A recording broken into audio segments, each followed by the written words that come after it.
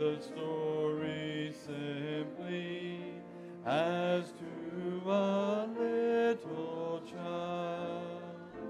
For I am weak and weary, and helpless and defiant. Tell me the old story. Tell me the old story. Tell me the old story of Jesus and his love. Tell me the story softly with earnest tones and grace. Remember I'm a sinner whom Jesus came to save. Tell me the story always, if you would really be in any time of trouble, a comforter to me. Tell me the old story. Tell me the old story. Tell me the old story of Jesus and his love. Tell me the same old story when you have cause to fear that this world's empty glory is costing me too dear.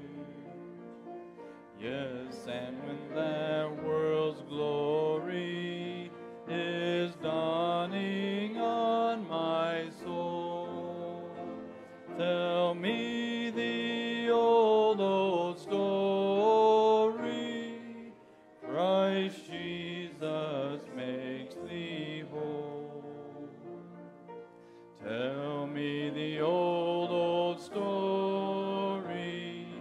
Tell me the old story. Tell me the old story of Jesus and his love.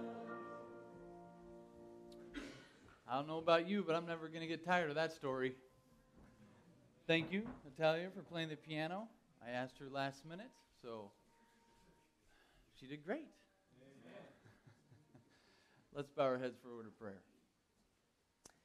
Heavenly Father, this evening as we come before you, we are just so thankful that we are given another opportunity to open your word. And Lord, we just pray that as we talk a little bit about your story, Lord, that it's not what I have to say, it's not how I say it, but it's how you allow the Spirit to hear, for us to hear it. Lord, we want to hear your voice. We want to hear your words, and we want to follow your will. And we just pray this evening that this weekend has given us a better understanding of your will for our lives, and more importantly, a confidence to go out into the world and to share what you have done in our lives, to share our story, to share how you have worked in and through our lives, to share how this is not the end, but simply the beginning. In Jesus' name, amen. Now, I feel like, well, we started off on Friday night, and I told you my story. And I feel like I left you guys hanging, because I talked a little bit about my story, and I talked about the fact that I did not get baptized. Right? So, that's right. So, I was wondering if anybody was going to go back through the records and say, hey, this guy's an elder of the church. How is he an elder of the church when he never got baptized?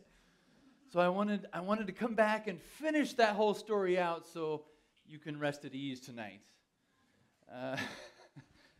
I did get baptized. And it was between that age 13 and 14 and when I went my senior year to WAVA that transition took place. And as I talked about baptism, I talked about how it's a life-changing decision. Now, it might not change your life in that moment, right? Because salvation is a work of a lifetime. But it's a choice where we decide, hey, I am accepting Jesus into my life personally. And I want everybody to know that He is my friend and Savior. And it changes the narrative, as I said, from relying on your parents and how they've brought you up and what they've taught you and saying, okay, now this is my relationship. Right? This is my choice. And so as that period went by and I was continuing to study and to learn and I was at Upper Columbia Academy, I was in the midst of a lot of things that were not necessarily things that would help me in that trajectory. But in the midst of that turmoil, in the midst of some of those things that weren't right, I began to see Jesus more clearly. And I feel that in this world, the more that maybe Satan tries to bog us down, if we prayerfully come to Jesus, we begin to see His light more clearly. And that was the case for me. And it happened to be the same case for my sister. My sister and I, like I said, were very close. And so in the summertime, we were in Montana, and I don't even know why we were in Montana that summer. Fact checkers, there in the middle.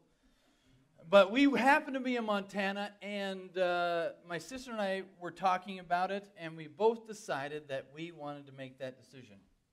And we made that decision because my Uncle Alvaro, who was very close to me, was in the neighborhood. And we asked him if he'd baptize us in our creek at our property, and he said he would. And so that Sabbath, my sister and myself and Ray's son Jeff all went down to the creek and got baptized in front of our family. And it was a very, very special for a number of reasons. I had so many of the closest people that I cherished there, but for me, it really just concreted the reality that this was my choice. This was my decision because of how deeply I wanted to follow Jesus. And then I went back to school, and it was my senior year, and my whole narrative and how I looked at life, how I looked at people, how I looked at my teachers, all of those things began to shift. And like I shared with you Friday night, I began to look not so much of what I was getting out of it, but on what I could give.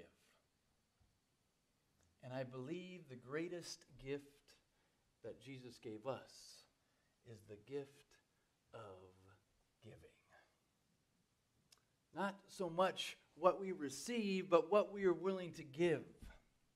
And I believe that's the background and the essence and the foundation for evangelism, the root of what our story is all about. We don't tell our story to brag. We don't tell our story because we're so proud of where we've come from. We tell our story because of what we know Jesus has done in our life. And we want other people to know what He can do for theirs. There is no earthly story which will ever compare to His story, however. Not my story, not your story, not Abraham's story or David's story or Ruth's story or Mary's story. No book, no movie, no television show, no YouTube sensation or internet influencer will ever come close to the sheer, unreachable magnitude of God's desire to create in us His own image. When we talk about His story, we go back to the very beginning. We go back to Genesis. And that is where the narrative shifts. Until this time, all heaven had been in order and in harmony and in perfect subjection to the government of God.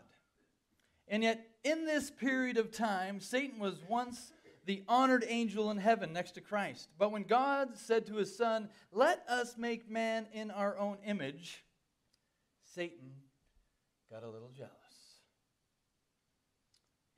He wished to be consulted concerning the formation of man. And because he was not, he was filled with envy and jealousy and hatred. And he desired to receive the highest honor in heaven next to God. Until this time, heaven had been in perfect order. Until God said to his Son, "Let us make man in our own image." And Satan said, "Hey, wait a second. What about me? Where's my input? Aren't I important enough here to be involved in this?" Lucifer got distracted by the greatest thing that you and I get distracted with: self. Lucifer tainted heaven with selfishness, with pride, and with jealousy, and with him a third of the angels were cast out. He felt that he should be an equal with God. He was not happy that God was so excited about creating a new world and this people created in his image, and he wasn't a part of the plan. Genesis 1:26 through 27 says, "Then God said," and you guys all know this, "Let us make mankind in our image, in our likeness, so that they may rule over the fish of the sea and the birds of the sky, over the livestock, and all over the wild animals, and over all the creatures that move along the ground." So God did this. He created mankind in his own image. In the image of God, he created them. Male and female, he created them. God is all-knowing. Amen? Isaiah 46:9-10 says, "Remember the former things long past, for I am God and there is none other. I am God and there is no one like me, declaring the end from the beginning and from ancient times things which have not yet been, saying, my purpose will be established, and I will accomplish all my good pleasure." When God created everything upon this earth, he didn't see our fall. As much as we think about that, and I think we get wrapped up sometimes in the idea that, well, God's all-knowing, and so, what was the deal? Did he create us to be like some test, some proving ground? I don't believe God created us. When he created this earth, he created us not seeing a fall, not seeing our sin. He didn't see our reoccurring habit of turning away from him to follow our own desires. Over and over and over again through Genesis, we see God saying what? "And God saw that it was good." From the very beginning of time, God saw goodness in each and every one of us. And from that point to now, God has continually been searching out the goodness in you and me. God didn't create us to solve the sin problem. We were not an experimental vaccine. We are not a glorified lab rat. God did not create us to solve the sin problem. He created us in spite of the sin problem. His infinite understanding of love spurred him on, knowing that the power of love and the freedom to choose would ultimately gain the victory over sin. And in his great love for us, he also knew that part of his story would be sending his Son, his one and only Son, into the world he created. Not to condemn the world, but to save the world through the gift and the sacrifice of his Son, and the ultimate show of God's infinite love for you and for me. For the first words of Scripture to the last, we are given unending reassurance of God's desire to restore us to the glory he created in the beginning. And I love how Paul puts it in the book of Colossians. And if you have your Bibles or your phones or your laptops or whatever it is that you look your scriptures on, turn with me to the book of Colossians. And we're going to be looking at Colossians chapter 1. Chapter 1 and verses 15 through 22. And I believe this begins to paint a little bit more of his story to humanity. Colossians chapter 1, verses 15 through 22. And it says in verse 15, "The Son is the image of the invisible God, the firstborn over all creation. For in him all things were" what? Created. Things in heaven and on earth, visible and invisible, whether thrones or powers or rulers or authorities, all things have been created through him and for him. So when we get all worked up about the state of our nation or the state of our country or the state of our world, who ultimately is in control of all those things? Okay? Do we have anything to worry about if we know him? No. Verse 17, "He is before all things, and in him all things" what? Exist. "And he is the head of the body of the church. He is the beginning and the firstborn from among the dead, so that in everything he might have supremacy. For God was pleased to have all his fullness dwell in him, and through him to reconcile to himself all things, whether things on earth or things in heaven, by making peace through his blood shed on the cross." That's what I call restoration. That's what I call someone who is wanting to bring us back into his glory. He didn't yet, and yet that's not the end of it. Turn with me to Philippians. Philippians, just back to a few pages to Philippians chapter 2. Philippians chapter 2, starting with verse 5. And it's talking about the fact that despite he had all reason for supremacy, all reason to brag, all reason to tell the story of his glory and the fact that he created it all, we find in Philippians that he didn't find equality with God something to be used to his own advantage. Oftentimes, as Christians, we seem to like to take Christianity and use it to our advantage. Christianity is not a get-out-of-jail-free pass. Christianity is not, I can go out and do whatever I want to do and be okay.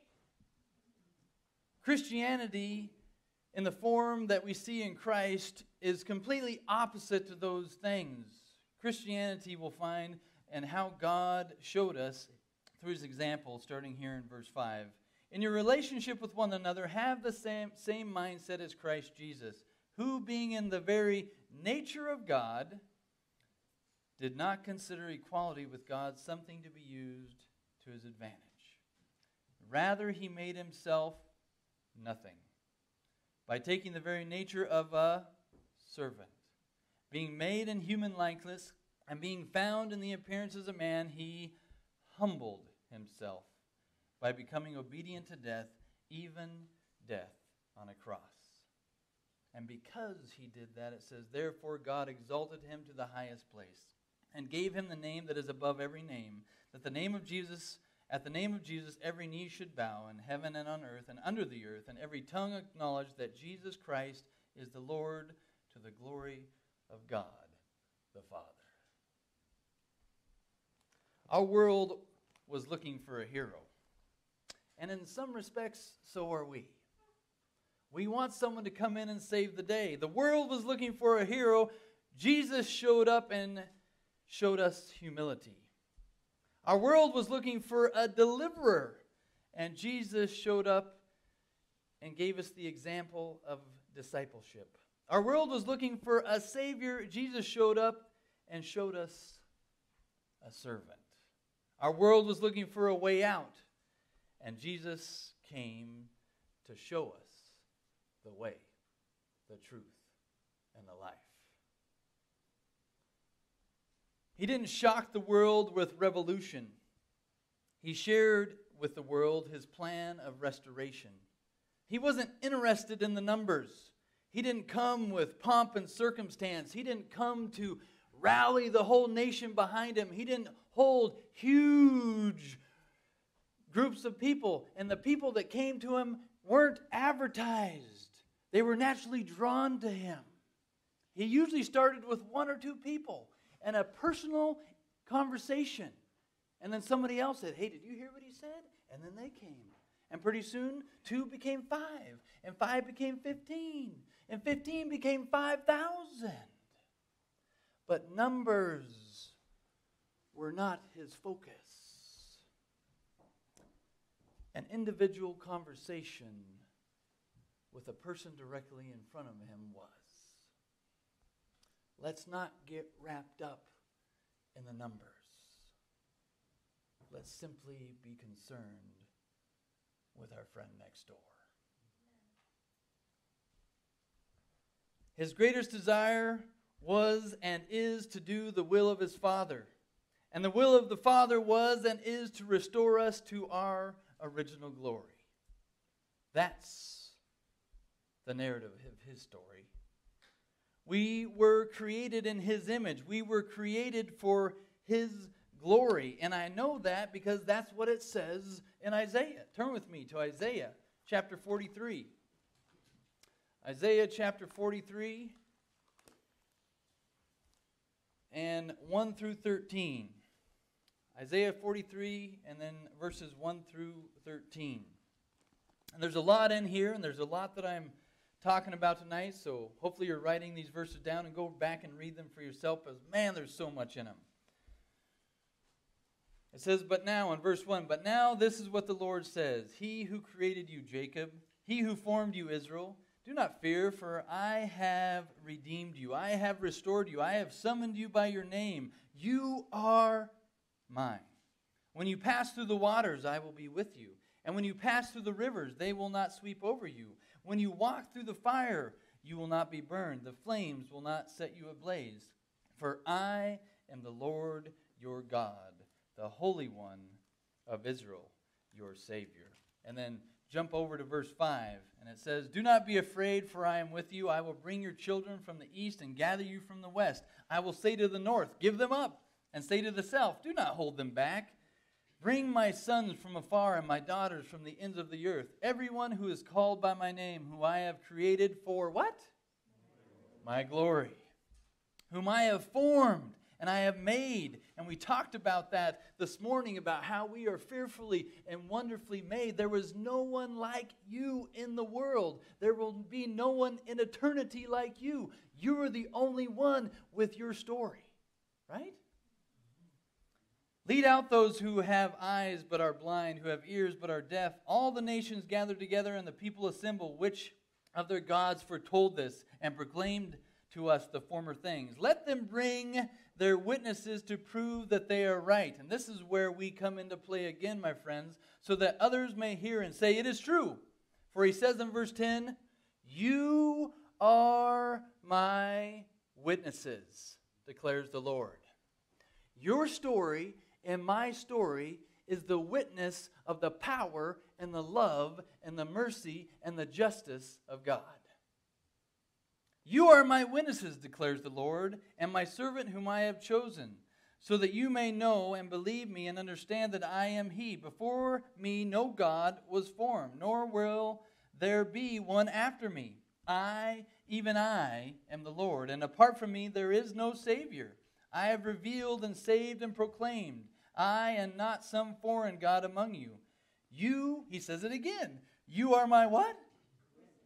That's right, declares the Lord, that I am God. Yes, and from ancient days I am He. No one can deliver out of my hand.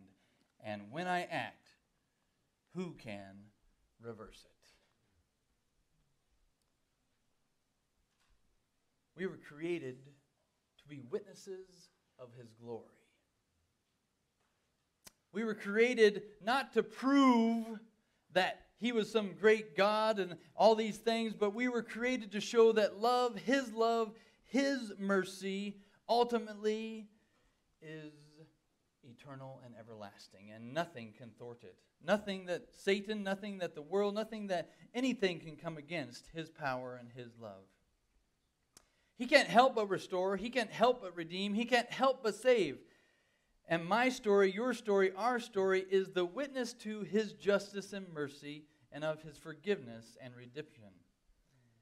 It is so much of who he is that even as he was laying, hanging on the cross next to criminals, he couldn't help himself, right? This is one of my favorite illustrations of who Jesus is and who he was and who he will be. He's on the cross. He's hanging there. He's in his last breath. Right after this moment, he took his last breath and said, "Into your hands I commit my spirit." But just prior to this, two criminals on either side of him. One of them saying, "Hey, if you really are the Messiah, save yourself and us," right? Taunting him. And yet, in that moment, restoration still was taking place. In that moment, on the cross, as he hung there, knowing that he was going to be separated from his heavenly Father. In that moment where everything looked dark, a human being was pleading for restoration. And the God who loves you loved that thief on the cross. And he said, today you will be with me in paradise. The beauty and the power of what God is willing to do for you and me is represented in those last moments. He will never give up on you and me. He is always looking for an opportunity, even on the cross. If he saw the worth in a thief on a cross, what do you think he sees in you? I will leave you with this final, powerful illustration of what is to come if you, if I, if we are willing to allow Jesus to continue to be the author of my story, of your story, of our story. Turn with me to Revelation chapter 7. Revelation chapter 7.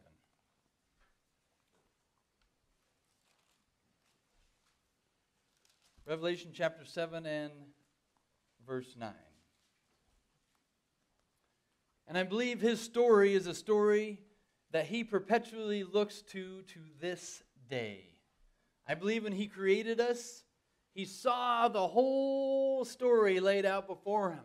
And he knew that there was going to be pain. He knew that there was going to be suffering. But he also knew that because of his love and his sacrifice, that a great multitude would gather. Gather not here, but in heaven. And starting with verse 9, it says, "And after this I looked, and there before me was a great multitude, that no one could count, from every nation, from every tribe, from every people, from every language, standing before the throne and before the Lamb.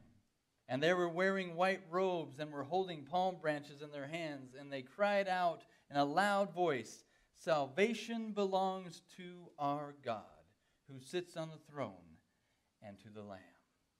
And all the angels were standing around the throne and around the elders and the four living creatures. And they fell down to their faces before the throne and worshiped God, saying, 'Amen. Praise and glory and wisdom and thanks and honor and power and strength be to our God forever and ever. Amen.'" And this right here is, I love this part. "And then one of the elders asked me, 'These in white robes, who are they? And where did they come from? And I answered, Sir, you know. And he said, Yes, these are they who have come out of the great tribulation. They have washed their robes and have made them white in the blood of the Lamb. Therefore, they are before the throne of God and serve him day and night in his temple. And he who sits on the throne will shelter them with his presence. Never again will they hunger. Never again will they thirst. The sun will not beat down on them, nor any scorching heat. For the Lamb at the center of the throne will be their shepherd. He will lead them to springs of living water, and God will wipe away every tear from their eye. I am a believer in the power of a good story. And boy, oh howdy, that's a good story. I'm a believer in the ability of a story to change the course of history, and I believe that Jesus changed the course of history. I'm a believer that we are in the midst of actively living out the greatest story ever told. I believe that there's a crucial moment in each one of our lives when the narrative shifts and when we realize that this isn't my mother's story or my father's story. This isn't my grandpa or my grandma or my aunt or my uncles or my neighbors or my best friend's story. This is my story. And the reality sets in that what gets written down next is up to me. How the narrative progresses from here on out is up to the choices I make right now. My story, your story, his story is not about endings, but about new beginnings. The happy ending we are looking for isn't dependent on where we choose to end the story, but in realizing that our story doesn't have to end. It's in realizing that this is merely chapter 1. My story is unique. Your story is special. His story far outranks any New York Times bestseller. Because he is the author. He is the creator. He is the one and only.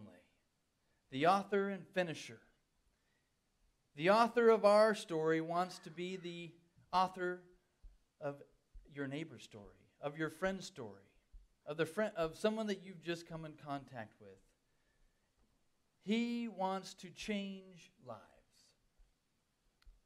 And he can do that when we are willing to tell our story. That's what I call a good story. That's what I call good news. Don't you think that that's a story worth being shared? Don't you think that's a story worthy of being told and retold until we see him in that great multitude face to face? I don't know about you, but man, that's a story that I want to share. Heavenly Father, we thank you for this time. We thank you for this opportunity. We thank you for each person who has taken time out of their life to spend time in this moment. Lord, we just pray that during this time that, Lord, each of us has realized how important we are to you. Lord, that you would have come down for one person. That you would have given your Son so that one person could have continued their story. And Lord, we just pray that this evening that we don't squander the gift that you've given us, but that we confidently and excitedly and in a still small voice prayerfully share how you have led in our lives so that others may come into a greater, better, fuller understanding of how you want to lead and author their story. So that when we are around that tree of life, and when that great multitude is glorifying you, those who we come in contact with in this community aren't forgotten, but they are standing with us, side by side, praising your name and glorifying your sacrifice. May that happen, and may it happen soon, is our prayer. In Jesus' name, amen. 457. 457.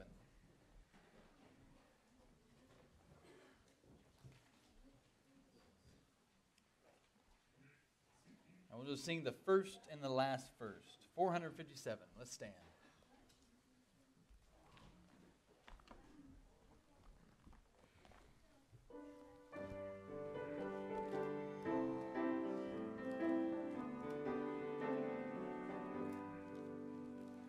I love to tell the story of unseen things above, of Jesus and his glory, of Jesus and his love.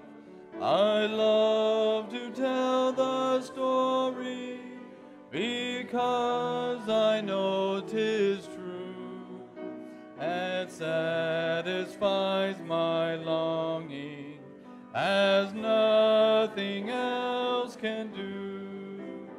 I love to tell the story, will be my theme and glory, to tell the old story of Jesus and his love. I love to tell the story for those who know it best, seem hungering and thirsting to hear it like the rest. And when in scenes of glory I sing the new song, 'twill be the old story that I have loved so long. I love to tell the story, 'twill be my theme and glory, to tell the old story of Jesus and his love. And now it says, to him who is able to keep you from stumbling, and to present you before his glorious presence without fault and with great joy. To the only God, our Savior, be glory, majesty, power, and authority through Jesus Christ our Lord, before all ages, right now and forevermore. Amen.